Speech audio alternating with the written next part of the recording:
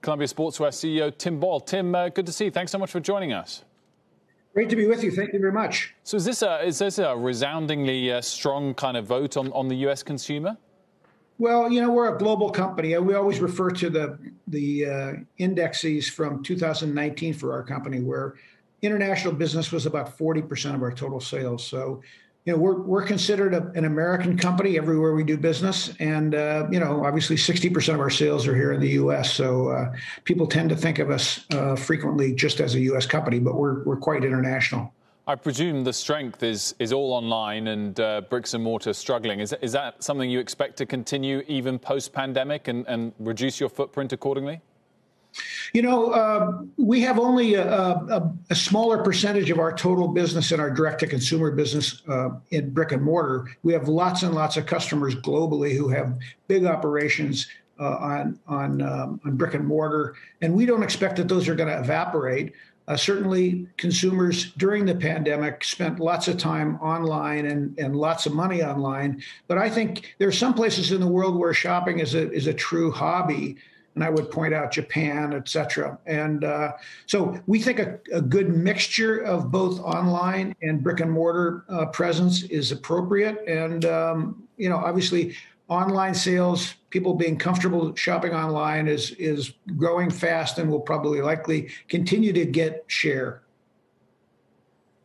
Tim, overall, the numbers were really strong. The stock reflects it. But what about China? I think they weren't as strong as some of your competitors are seeing in that market, which is recovering and has stores open and shoppers coming in. What are you seeing in terms of resonance from your brands in China? No, that's right. We really only have the Columbia brand distributed in China. And we were clear to investors yesterday during our earnings call that we've underperformed there. We have a very strong brand. We've been in business in in China for over 10 years. The brand's well known there, but we just haven't done as good a job in that market as we should. So we're making changes. We're adding to the team that's managing the business. We're increasing our focus on that market, and we will get better, no question about it. The market is growing, and Chinese consumers like the outdoors. They like skiing.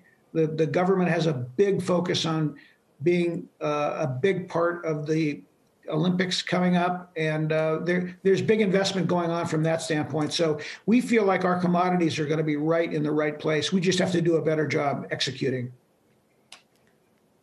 So overall, Tim, how unusual was this year for you? Obviously, you've had a lot of stores closed and people are spending more time outside and all these things that are coming with the pandemic. How would you say net it all shook out? And what does it mean as you look ahead to this coming year? Well, you know, when we went through the period of preparation about 1 year ago, had we thought we were going to come out in this good a shape with the kind of cash balance we had and the kind of robust business that we had during 2020, we frankly would have been shocked. It was a lot of unknowns, and not that those unknowns are not continuing. There's plenty of risk throughout the pandemic environment. But we feel very strong. And, you know, we started with a strong balance sheet, and we've increased the balance sheet quite significantly. So we think we're in a great position. And, you know, the risks exist, but we're going to come out much stronger, I'm sure. Tim, thank you for joining us to talk about what you're seeing. Shepard Smith here. Thanks for watching CNBC on YouTube.